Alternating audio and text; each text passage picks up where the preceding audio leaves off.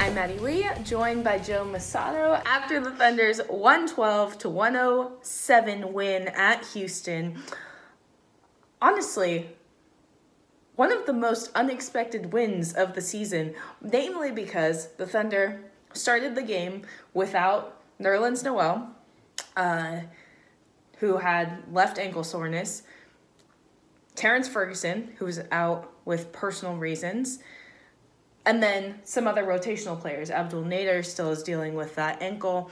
And then within the first 2 minutes of the game, Steven Adams goes out. So suddenly the Thunder doesn't have its starting or its backup center, and started a two-way player in place of Terrence Ferguson. Yeah, I mean, Lou Dort drew the start and drew the assignment on James Harden tonight. And it was, it was kind of surprising because we first thought that Hamidou Diallo would probably get that job, but instead it was Lou Dort, and he was fantastic. I mean, Dort is obviously known more for his defense. It wasn't the offense tonight, but James Harden shot 9 of 29 from the floor, 1 of 17 from three, and the biggest play of the night, really, Lou Dort works his way around a Clint Capella screen. He draws a charge against Harden. The Rockets were up by 1 at that point, and then the Thunder outscored them the rest of the way. That was just under 2 minutes left, so really a game-changing play.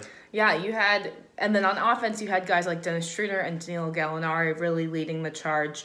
They both scored. I think Danilo Gallinari had 12 points in the fourth, and Dennis Schroeder had 15 in the fourth. So big offensive push from them. Lou Dort with the consistent defense over the course of the game, and we've seen him draw some of those really tough assignments due to injuries, and tonight was probably the toughest of them all.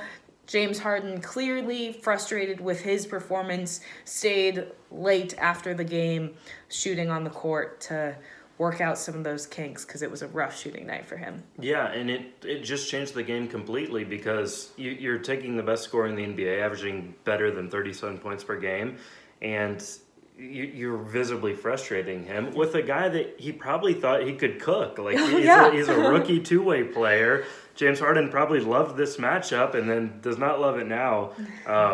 But as far as the Rockets, I was well on my way to writing a Russell Westbrook records a triple-double against his former team, and the 30th team he's now done it against every team in the NBA.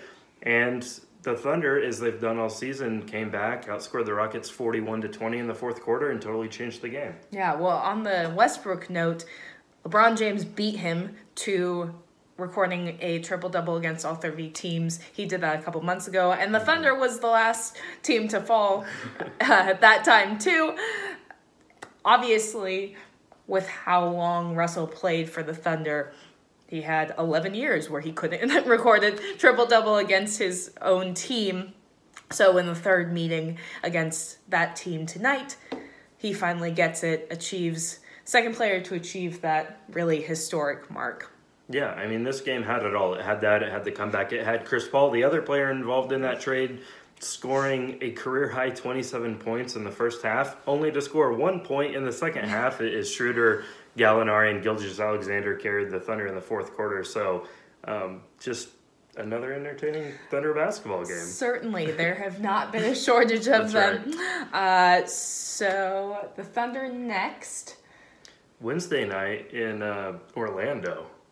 Continuing this little road trip here, and we will see you then.